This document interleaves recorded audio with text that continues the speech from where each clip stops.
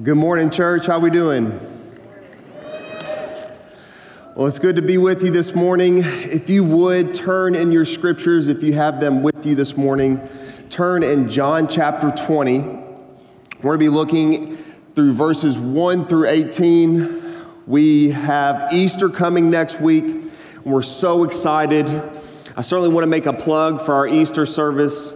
Don't be afraid to invite somebody to Easter. In fact, Easter is the most attended service for those who don't know Jesus. Bring someone, bring a friend, bring a coworker, bring a neighbor, bring them to Easter service. And we're so excited to share with you for these next 2 weeks, this morning and the next, about the resurrection of Christ. And so this morning we're being John chapter 20, verses 1 through 18. But I want to ask, before we jump in here, have you ever lost something that you were almost positive that you left it in a certain place? Anybody done that? You might say the phrase, I didn't lose it, I just don't know where I left it, right? Well, I tend to do this a lot, and my wife finds a lot of enjoyment in finding it for me, even though it's staring me right in the face, right? I'll sometimes do this with my sunglasses while they're sitting right on top of my head. I'll say, "Where's my keys?" and they'll be in my hand. I'll be looking for my phone and it be right in my pocket. I don't know if you've ever done this, but I think sometimes I do this. I think sometimes we do this, is we become so fixated on where something should be instead of where it is. And so we're going to see this idea played out this morning with the disciples and a person named Mary Magdalene. And this is the point I want us to see this morning throughout the scriptures that we're going to see, is that when we become blindly fixated on what seems obvious, we can miss out on the miraculous. Let's say that again for us. When we become blindly fixated, that's important, on what seems obvious, that we can actually miss out on the miraculous. We turn something that God has done into something that man has done. And we see it maybe from a surface level perspective. And so we're going to see this played out with the disciples and Mary Magdalene. But before we jump in, Mary Magdalene herself, as we're going to see, is a main part of this story. But she's sometimes misidentified. So before we jump into her text, I want to explain to you who Mary Magdalene is and who she's not really. So Mary Magdalene was a follower of Jesus, and she is not the person in Luke 7 the prostitute in Luke 7 who gets down on her knees and washes the feet of Jesus with her tears and ointment. That's not Mary Magdalene. And we've read in this gospel series so far in the Gospel of John about Mary and Martha, who are the sisters of Lazarus. This also is not the same Mary. That's Mary of Bethany. So this is Mary Magdalene. In fact, she was likely born and from a city called Magdala, near Galilee. And look at this here. I got some scripture for us so we can understand a little bit more. But look at this, Luke 8:2. And also some women who had been healed of evil spirits and infirmities. But here she is, Mary called Magdalene, from whom 7 demons had gone out. This gives us a little idea of who she is. She experienced this miraculous salvation experience. Jesus cast out 7 demons, just kind of displaying how great of a salvation this was. And she begins following Jesus. What's interesting, as we're going to see in the text this morning in John's story here, is that Mary Magdalene was likely a source for John. John would ask other people, "Hey, what did you see in the life of Jesus? What did you see here? What did you see there?" And I believe the passage that we're going to see this morning is a testimony from Mary Magdalene that John records by God's Spirit. And so we have the opportunity to hear from the person who saw Jesus first raised from the dead. So we're going to be here, John chapter 20, verse 1, and this is what it says. Now, on the first day of the week, Mary Magdalene came to the tomb early while it was still dark and saw that the stone had been taken away from the tomb. So Mary goes at the first day of the week. This detail is actually recorded in every gospel. Matthew, Mark, Luke, and John all say that the resurrection of Jesus in this account happened on the first day of the week. Now, for the Jews, that was Sunday. So Saturday was their Sabbath, Sunday's the first day of the week, and this culminated and completed the Passover festival for Israel. And so we also learn from the other Gospels that Mary wasn't the only person that went. In fact, 4 other women likely went with Mary to the tomb because they wanted to prepare the body of Jesus for burial. They couldn't do it the day before because of the Sabbath. They didn't want to break the Sabbath. So instead, they go on Sunday after Jesus had been buried to go and prepare the body of Jesus for burial with ointments and with oils. But it's important that we ask this question, why does John not mention the 4? Why does he only mention Mary Magdalene here? And this is an important point, I believe, because each gospel approaches the same facts from a different point of view. Matthew, Mark, Luke, and John are written by 4 different people who have the same facts in front of them, but they like to go at it from a different angle to give us a different perspective. Just like you and I looking at a picture, we look at it differently. And so we don't get the 4 women that go to the tomb. We just get Mary Magdalene. And this is important, I think, too, because John's gospel is going to focus on Mary Magdalene. The other gospels focus on the other women. And so we're going to get the eyewitness testimony and account of Mary Magdalene. And you see this played out in verse 2. Look at this. So when Mary saw the stone rolled away, she didn't go to the tomb and go in, did she? It says that she ran. So the other gospels stick with this story. They stick with the women at the tomb who encounter the angels, but John says Mary Magdalene ran. And this is going to be important later. She runs and goes and went to Simon Peter and the other disciple, the one whom Jesus loved. This is John the apostle. John refers to himself elsewhere in the gospel like this. And this is what she says to them. They have taken the Lord out of the tomb, and we do not know where they have laid him. This is interesting here. So she goes and has this theory already. Peter, John, Jesus has been robbed and stolen from the tomb. And the they here is kind of implied. She likely means these are the religious leaders. These are the people who crucified Jesus in the first place. And so she goes and says, listen, the religious leaders, the enemies of Christ, listen, they came and stole the body and I don't know where they have put them. So she already has this in her mind that this was a work of man and not a work of God. Do you see that? It is easy to assume the obvious without considering the miraculous. To look at something and begin to look at it through man's point of view instead of for something that maybe God did. Do you see that? This is important to see this morning, that we can miss out on a work of God because we view it instead as a work of man. And I'm not just talking about the empty tomb, I'm talking about your daily life. As we're going to talk in just a minute, it could be the small details in your life that you see as a work of man, but really it was a work of God. So it goes on here in the passage, verse 3. So Peter hears this. He went out with the other disciple, that's John, and they were going toward the tomb. Both of them were running together, but the other disciple outran Peter and reached the tomb first. So we could probably estimate that John and Peter were likely teenagers because even getting to the tomb was a competition, right? John brags a little bit about him getting here first. Now, I say that kind of funny. I don't think that's why John brings this up. Instead, I think John includes this detail because he wanted the people to know that he was there first. He looked with his own eyes. And look what verse 5 says.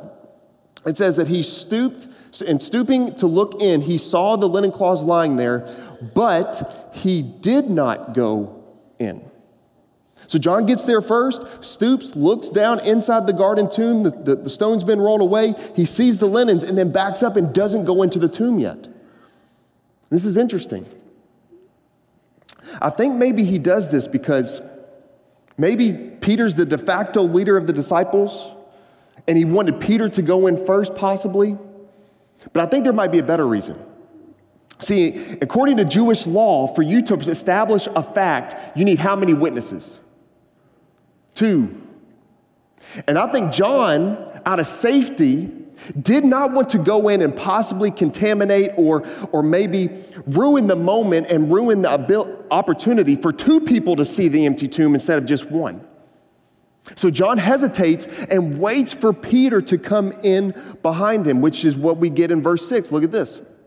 Then Simon Peter came following him, and he went into the tomb. He saw the linen cloths lying there. So Peter here sees exactly what John sees. Sees the linen cloths there, but he goes into the tomb, sees what John sees, but then look what verse 7 says. And the face cloth, which had been on Jesus' head, not lying with the linen cloths, but folded up in a place by itself. Now, this little detail we can very easily overlook because we want to get to what happens when we see Jesus for the first time resurrected. But this piece of evidence right here is so crucial. So I want you to think about it. Why were these linen cloths thrown off and this face cloth was lying folded and placed? You see, I think the reason why is because God's trying to send a little message. Jesus is trying to communicate a message to the disciples if only they would see and look. See, the evidence from the tomb, I think, suggests that this process was not rushed or hurried, but deliberate and intentional. Do you hear me? I don't think Jesus' body somehow not being in the tomb, that was hurried and rushed, but intentional and deliberate and specifically placed for a specific reason. Because if you think about it, if Jesus was robbed from the tomb, why would they remove the linens and carry around a naked body? And if Jesus was robbed from the tomb, why would they take the face cloth off, fold it up neatly, and place it separate from the linen cloths? See, I don't think this is by accident, but this is deliberate and intentional. Because I think what Jesus is trying to communicate is this is not by accident. This was not rushed or hurried. This is here for a reason for you to see. You know what else I think it also proves? That men can do laundry, right? Now, y'all better go home and do a couple loads now. But we kind of treat our bedrooms this way, do we not?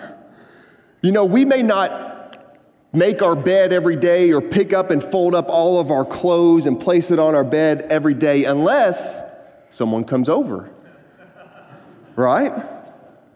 Someone comes over, it changes the perspective. Now I got to get the room ready because if they come in and see this mess, that's not good. But I want them to see that this was deliberate and intentional. And I'm telling you, Jesus folded up this linen cloth and threw out these other cloths in this face cloth.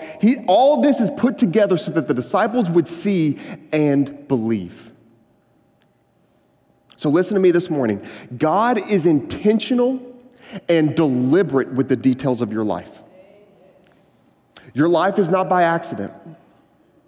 In fact, God is not surprised, God is sovereign. God doesn't work accidentally, He works providentially.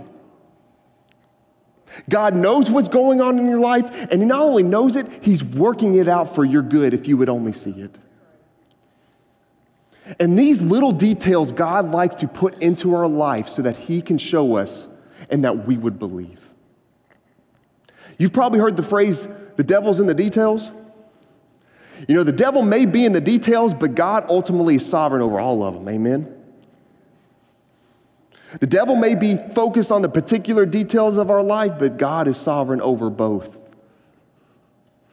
So we can always lean on the fact that God's in control and He's intentional and deliberate. He's not removed, He's revealed. So this morning, know that God can establish and strengthen our faith in the details if we would look.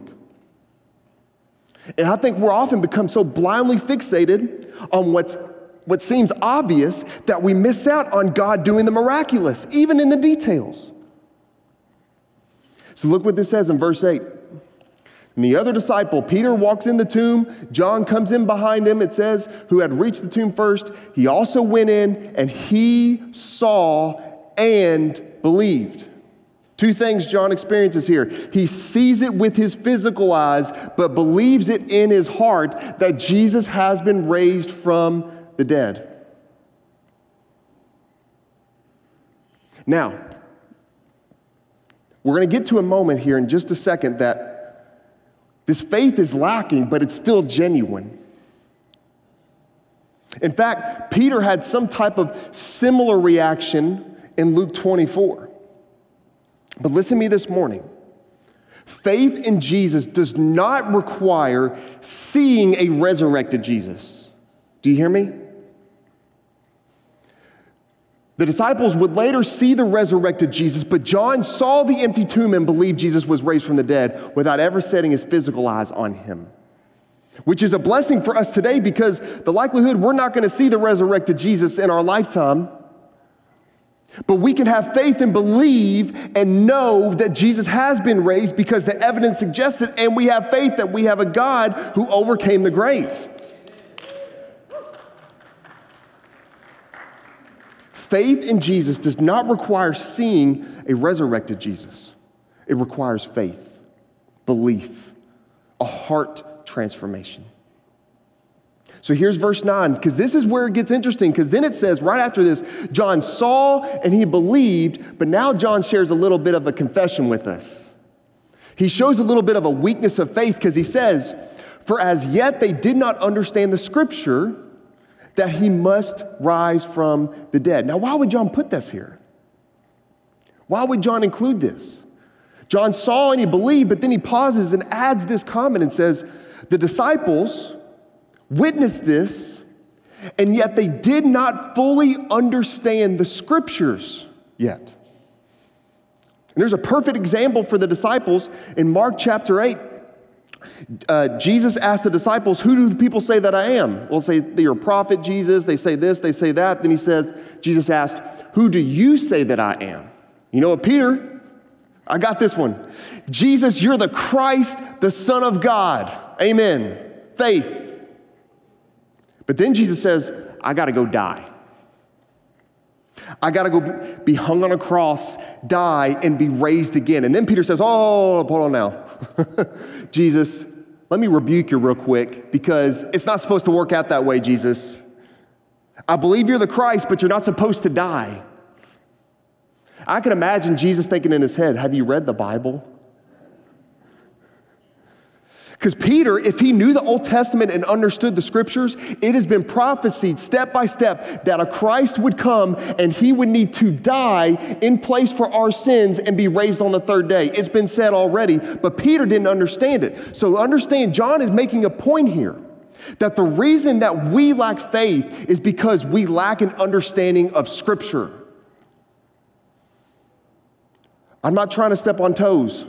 My toes have already been stepped on as I was preparing for this message.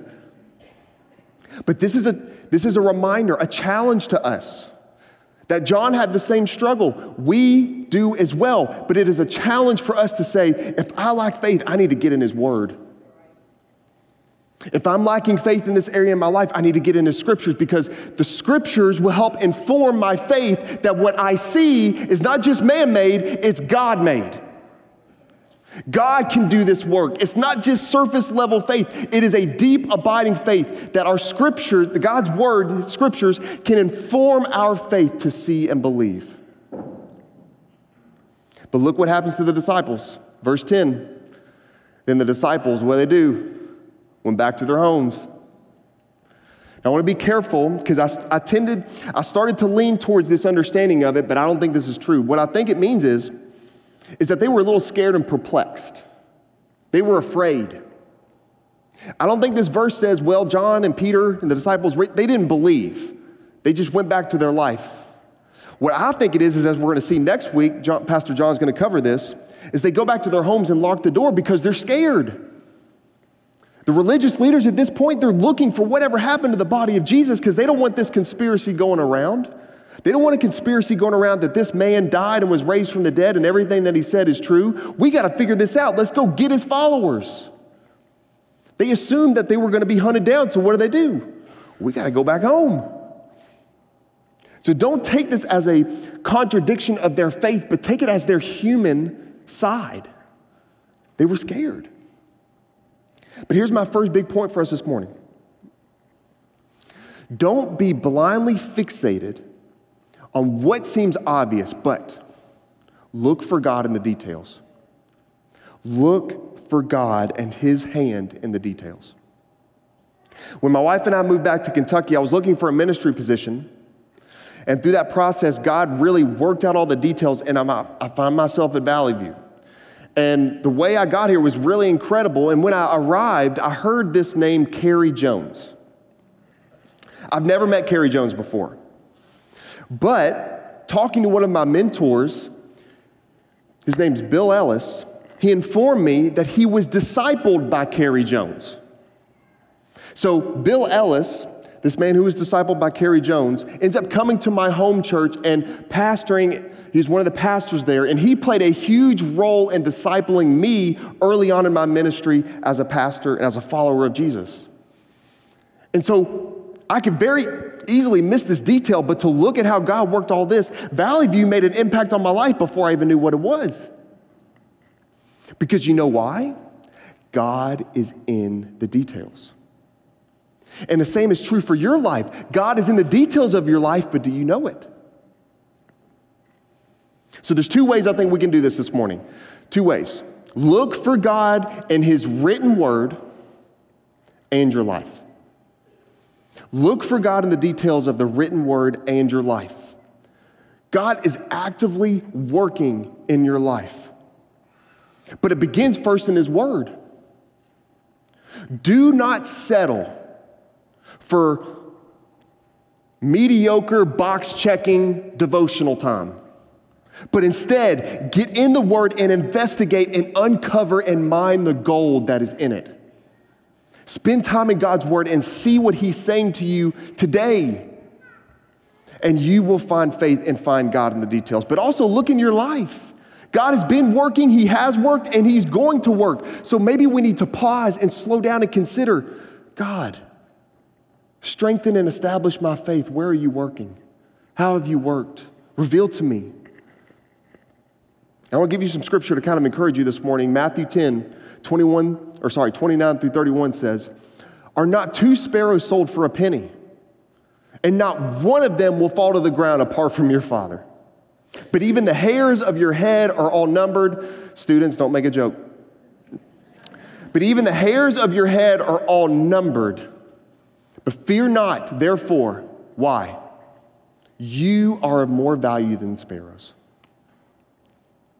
What this shows is that God is in the details. He cares about every little detail of your life because that is the God that He is. And we need to consider that God values us way more than sparrows. God reveals Himself in the details of your life, so that we would believe.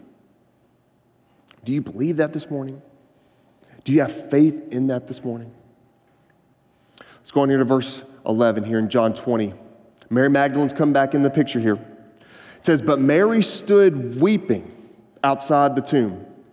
Remember, Mary, all that she's seen so far is the stone rolled away, right? She has not gone in the tomb. She has not encountered any angel. All that she has seen is the stone rolled away. And so she goes back at some point and is weeping outside the tomb. And as she wept, she stooped to look into the tomb, and she saw two angels in white, sitting where the body of Jesus had lain, one at the head and one at the feet. This is an incredible picture here. Notice, God doesn't send angels to Peter and John, does He? He sends angels to Mary Magdalene, the four women. And part of this, I think it's God trying to shame a little bit with Peter and John because they were still lacking faith. Because although He would reveal Himself later, but in this moment, He chose to reveal angels to Mary Magdalene. And soon, He's going to reveal Himself to Mary Magdalene first. And I want to make this point because I think we need to be reminded of this, that God chooses to reveal Himself to those who are often overlooked. Mary Magdalene was someone who had been healed of 7 demons, but outside of her following Jesus, we really don't know a lot. And likely because she was a woman, she didn't have a strong reputation outside of following Jesus. But here's what we do know, is that God chose to reveal himself first to Mary Magdalene. So I want to say this morning. I don't care where you grew up, what type of family you come from, if you're coming from addiction, if you're coming from a broken home, if you're coming from a troubled life, God chooses to reveal himself to those who are overlooked and often outcasted. And the beautiful picture is it doesn't matter where you come from, God can use you and reveal himself to you, no matter what. So it goes on in verse 13. They said to her, the angel speaking now to Mary, they said to her, "Woman, why are you weeping?" She said to them, "They have taken away my Lord, and I do not know where they have laid him." She's got her same theory, doesn't she? She still believes in her mind that Jesus has been stolen and robbed from the grave. And so her response is, I don't know where they've laid him. But then things change in verse 14. Having said this, she turned around and saw Jesus standing. But get this. She did not know that it was Jesus. This is so interesting. Mary looking for the body of Jesus, and now Jesus is standing right in front of her alive. She sees him, but doesn't know it's him. And this happens throughout the gospel. In fact, next week we're going to see this with the disciples. They see Jesus, but they don't know it's Jesus. And he's standing right in front of her because her eyes see him, but her heart doesn't really perceive that it's Jesus. Look at this next verse. Jesus said to her, now he speaks, "Woman, why are you weeping? Whom are you seeking?" And it's kind of ironic because the person she's seeking is talking to her. This is the sunglasses on your head and you're looking for your sunglasses. This is the keys in your hand and you're looking for your keys. She is blindly fixated on what seems obvious, but the miraculous is standing right in front of her and she's missing it. So look what she says. She actually makes a little note here. It says, supposing him to be the gardener, she said to him, "Sir, if you have carried him," that she's talking about Jesus, "if you've carried him away, tell me where you have laid him and I will take him away." Isn't this ironic? But I want to say this morning, with our eyes we may see, but it is our hearts that perceive. Two big differences here. Seeing something and perceiving something, right? Because here's a really good example of it. All of us could look at a painting and see something completely different, right? We may pick up on certain details or things that other people won't. So we may see the same thing, but we perceive it differently, right? Another example is, a modern example is our phones. When we're scrolling on our phone and we're looking at images and pictures and words and ideas, we may see something, but we're not really actually paying attention to it because our brain's filtering all the stuff out we don't really want to see, right?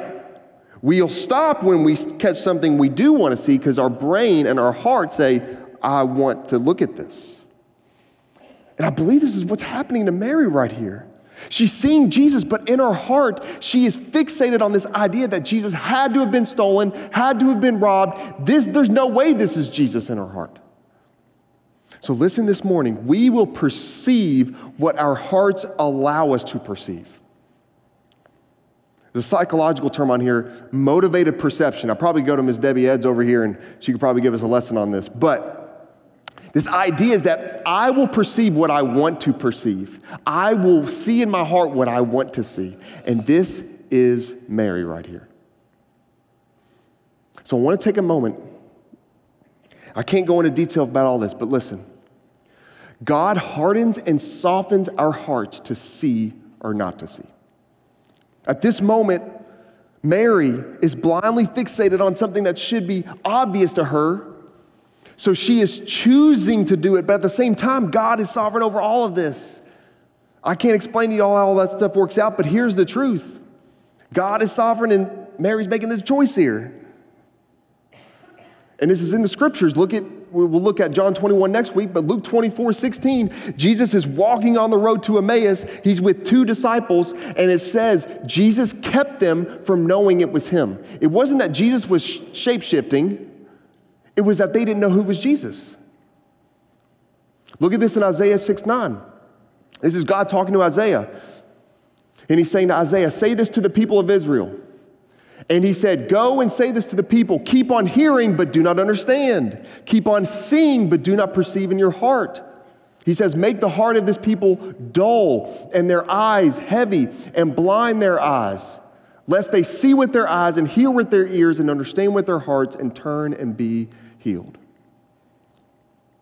It's not just that God has the ability to do it, but we have a choice in the matter as well. That Mary's looking at Jesus right in front of her and she doesn't see the miraculous resurrected Christ. And I'm wondering today, I bring all this up, are you staring at a situation in your life and you're looking at it with man's eyes and fixated on what seems obvious, but you don't see God in it? Look what happens in verse 16. Jesus says one word, Mary. Jesus says, Mary. And at that one word, notice, it says, she turned and said to him in Aramaic, Rabboni, which means teacher, rabbi. One word opened the eyes of her heart so that she could not just see Jesus with her physical eyes, but that she could see him with her heart. And notice, she believed before she saw him with her eyes, didn't she? Look what it says. She turned and said. She believed, turns and looks, and sees Jesus for the first time. So I want to say this. God's word can open our eyes to see and believe with our hearts. Which is why at Valley View, we're so focused on getting in the word. You do that in your life groups and your D groups. We pray that you're doing it at home with your families. But God reveals himself and can open your heart to see things that you wouldn't have otherwise seen. And it goes on here in verse 17. Jesus said to her, do not cling to me, for I have not yet ascended to the Father. But go to my brothers and say to them, I am ascending to my Father and your Father, to my God and your God. So Jesus is not denying her affection. You can imagine Mary just coming up and just bear hugging him, right? And so Jesus is not trying to deny her affection, but he's trying to give her a purpose now. He says, I've got to go to be with the Father. That's where I'm headed. But Mary, I need you to go and tell the disciples. I need you to go and tell them what you have seen and what I'm telling you now. In verse 18, she does. Look at this. Mary Magdalene obeys. It says, Mary Magdalene went and announced to the disciples, I have seen the Lord, and that he had said these things to her. So it's interesting. The passage begins with Mary seeing the stone rolled away. It begins with her seeing the stone rolled away, and she has her own theory that Jesus' body has been robbed from the grave. But look here in verse 18, it ends with Mary seeing the resurrected Christ and confessing and announcing that she has seen the resurrected Christ. This is transformation right here, and it took one word. I believe this morning, some of you are sitting in this place, and all it takes is a one word from God to transform your life. I believe it. I believe that for your life because he's done it in mine. You are one word of God away from having your life transformed. Amen? And today could be it because Mary received this one word, and from there, she had genuine faith.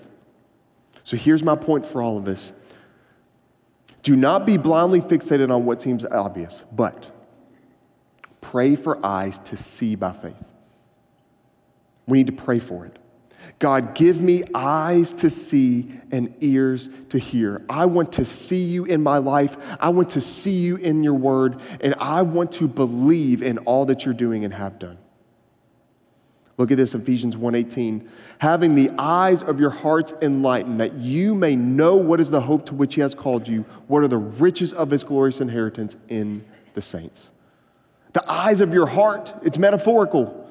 Your heart to believe in Christ, praying, God, open my heart, enlighten my heart so that I can see you in your word and in my life. I remember growing up, and if I've shared this story, forgive me. I remember growing up, and there was a time when we had a house fire, and we had lost half our house. And I remember going into the rubble of what was left in the kitchen, smelling of a campfire with ash and dust all over the place, and I remember pausing and thinking, why? You ever had that? Why? Question that maybe never answered for us, but I'm asking, why, God? Why did this happen? And God moved me from a posture of doubt to a posture of faith. Because I just felt the sense to pray, so I paused and said, God, I don't understand why. I don't understand what you're doing or why this happened, but I pray that this would be used for your glory. Amen. So then I leave. Life goes on. And God used that season in my family's life to restore a hunger and thirst for him. My parents were back in church. Their faith was restored. They were back in community. And all of it took something horrible to happen. But at the end of the day, it was God using it in a miraculous way for his glory and our good. And I believe God could be doing that right now in your life. Maybe he's done that already. Maybe he's about to do it. Maybe he's doing it right now. But listen, faith does not need physical eyes, but enlightened eyes of the heart. For us to believe in Jesus, we don't need physical eyes to see Jesus. We need a heart that believes. And so my question for you this morning, do you believe? Do you believe like Mary Magdalene believed? Do you believe like John believed? Yes, they lacked faith. They were imperfect. I'm imperfect. But what I'm asking, do you believe in the resurrected Jesus? So here's your challenge this morning. Are you blindly fixated on what seems obvious, or are you looking with eyes of faith? Because I can promise you, if you look for God in the details and you pray for eyes to see God, he will answer. And he will give you faith. He will help you see. Let's pray.